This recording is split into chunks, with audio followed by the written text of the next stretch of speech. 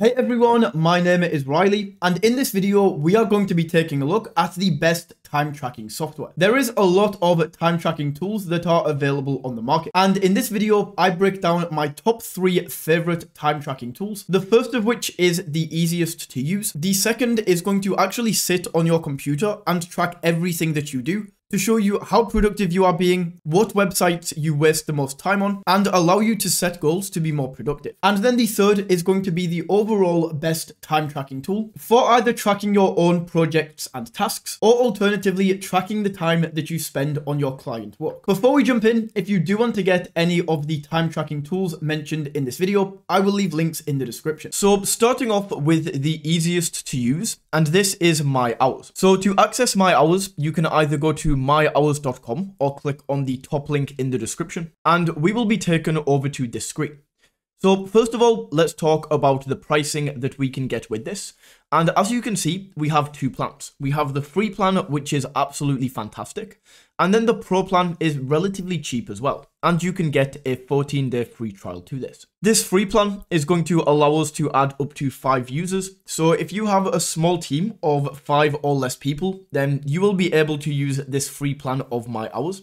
We are able to create unlimited projects and clients. We are able to track time on projects and tasks, set billable rates, and generate detailed reports. So I recommend everybody sign up to the free plan at first, and then later down the line, if you do need to sign up to the pro plan, if you need any of these features right here, the main one is going to be generating client invoices.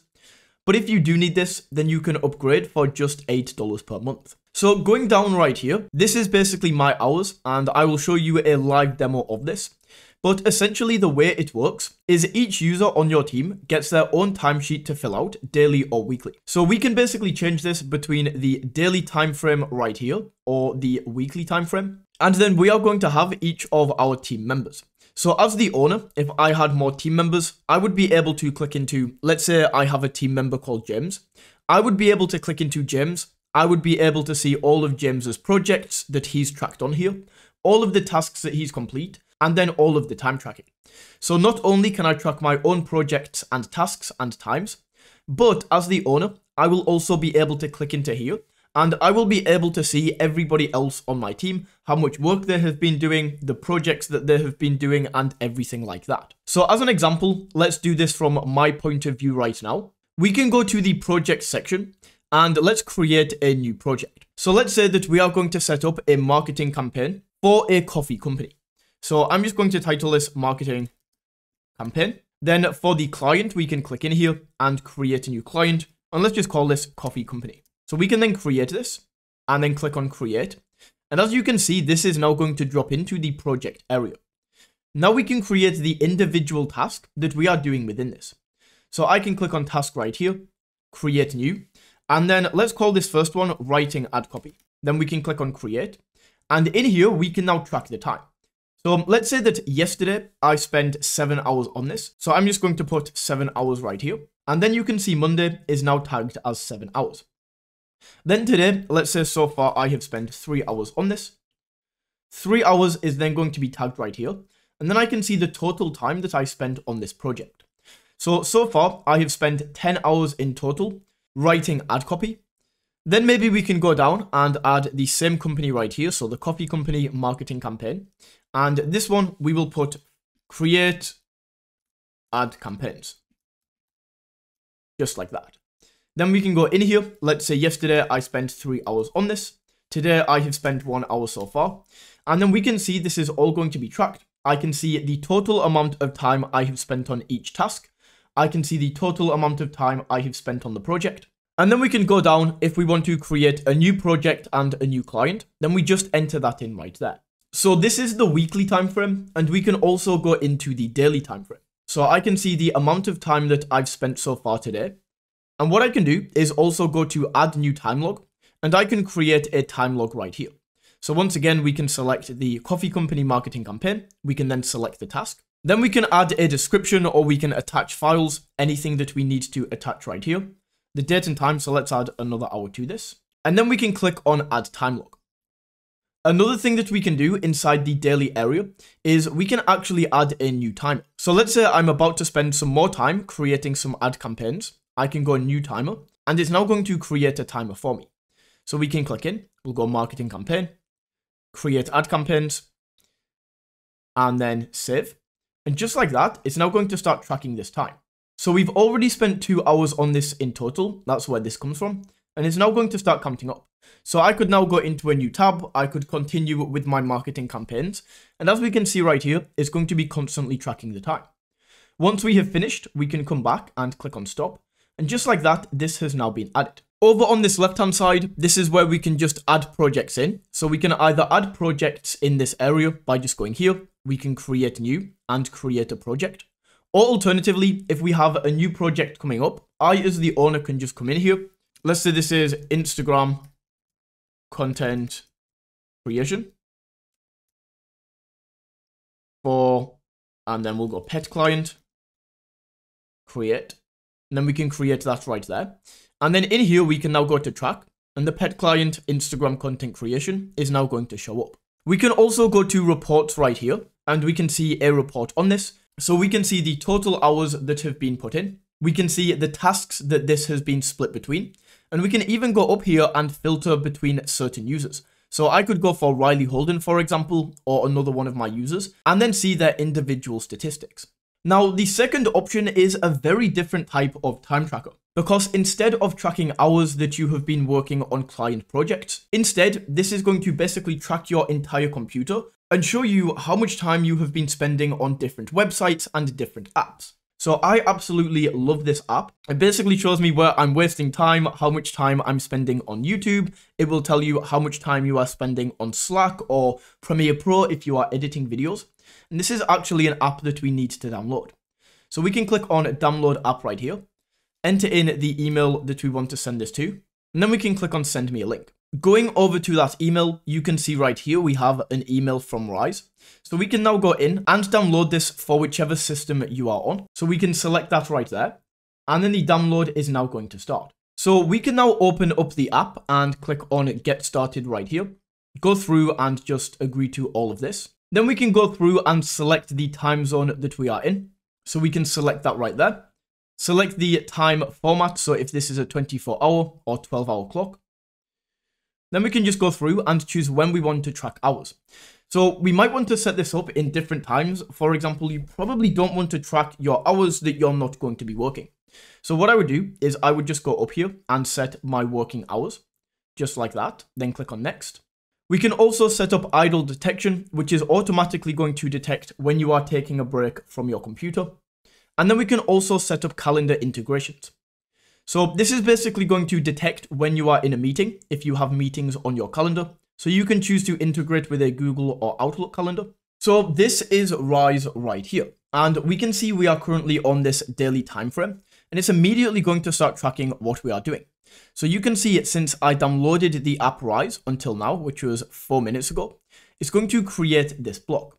So inside of this block is miscellaneous and entertainment. So I spent 4 minutes on miscellaneous, which is, if we look right here, Rise, and then 15% of that time, less than 1 minute, which is entertainment on YouTube.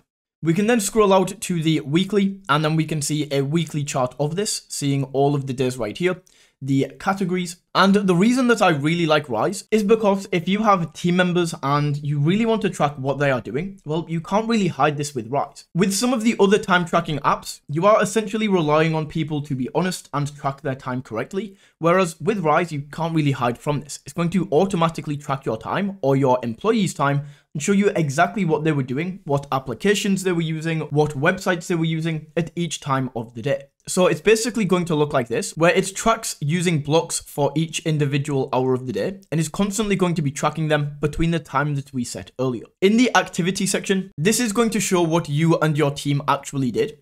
And then in the project section, this is where we can plan out our day and show what we are actually meant to do. So for example, I'm recording a video right now.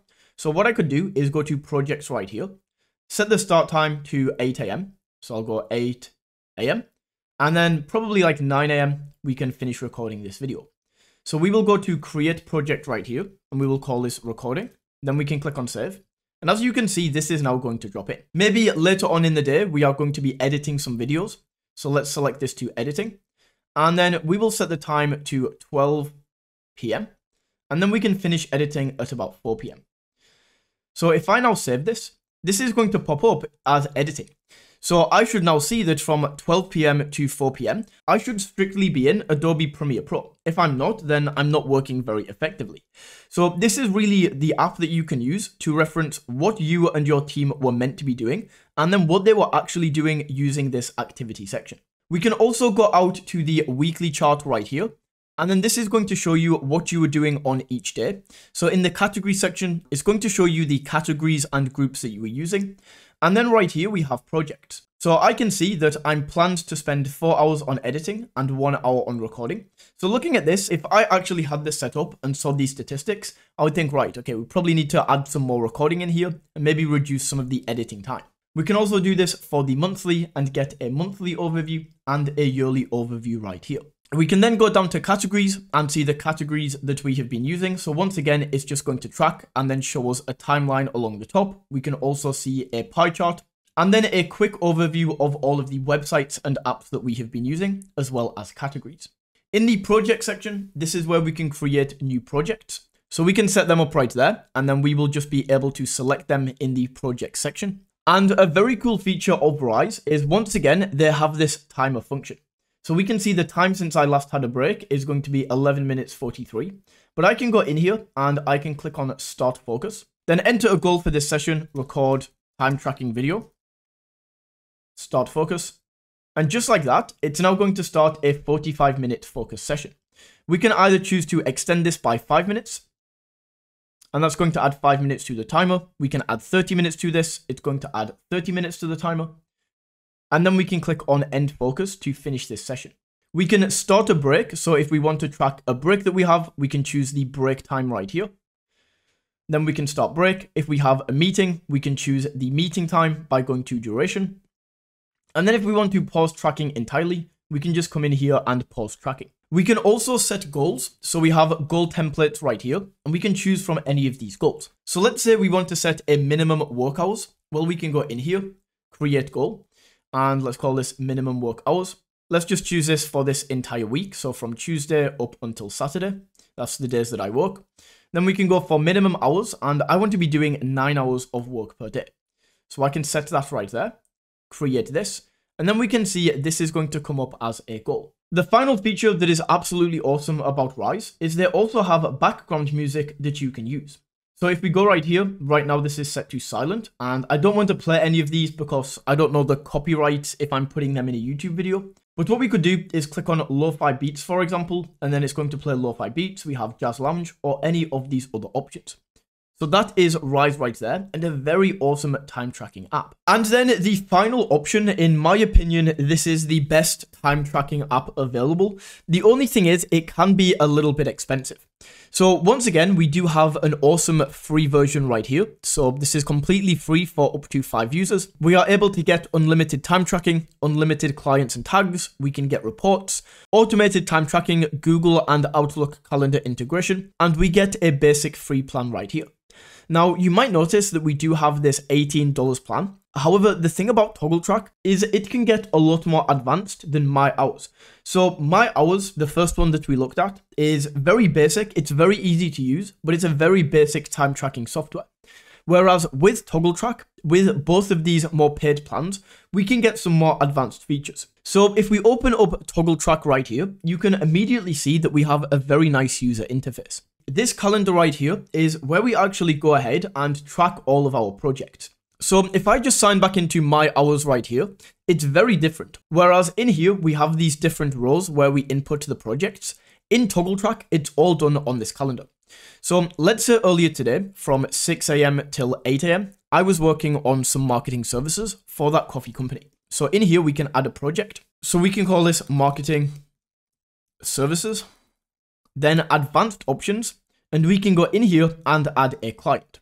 So let's go in and add the coffee company client, just like that. Then we can click on create project right here.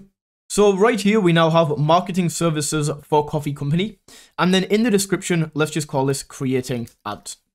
Then we can click on save. And if we stretch this out now from 6 a.m. till 8 a.m., we can see that is now going to be tracked on my calendar. So we can see this is automatically tracked that this is 2 hours between 6 a.m. and 8 a.m. And then if we want to create more projects, we just follow this same method to add all of our time tracking onto the calendar. We also have this timing feature in the top right corner. So this is basically a staple. We basically need to have this as a time tracking software, but we can go ahead and click on play right there. And as you can see, that's now tracking my time. So I could go ahead and continue with my work. And as you can see up here, it's going to be constantly tracking my time. Then we can come back in here and let's just go marketing services once again. So that's now tagged. Then we can stop this. And that time entry is now going to be added. So you can see the week total right there is now going to account for that. If I add something in right here, so let's say that between 8 and 9, we did some work for a different client. So we can go right here. And let's say this was for the pet company. So we'll go marketing services. For this time, we'll just call this pet company. And we can add that in right there. And then you can see along the top, it's going to show us what projects we have been spending most of the week on. So if I hover over this, we can see marketing services for the coffee company is 2 hours 18. And this is 66% of the time. And then the other 33% of the time, 1 hour, was spent on the pet company. So a fantastic way to track up here. We can also flick this over to the list view. So this is very similar to how my hours work in that we can track everything right here in the list view. But I really do prefer the calendar. I think it just gives us a much better insight into where time has been spent and where we are spending our time on different projects. Aside from that, we have this report section where we can go in, and it's very similar to the My Hours report that we spoke about earlier, but we can essentially go in, see where we have been spending our time and how much time we have been working. We can see all of the different projects down here, the duration we have spent on each and what this is as a percentage, as well as some pie charts down here. We can then go down to projects. We can add in different projects and clients right here. So I could go in and say that this is going to be a soda company. Just like that. Sorry, that was meant to be the client, so soda company. We can add that in right there. And then this would be marketing services. Then we can create project.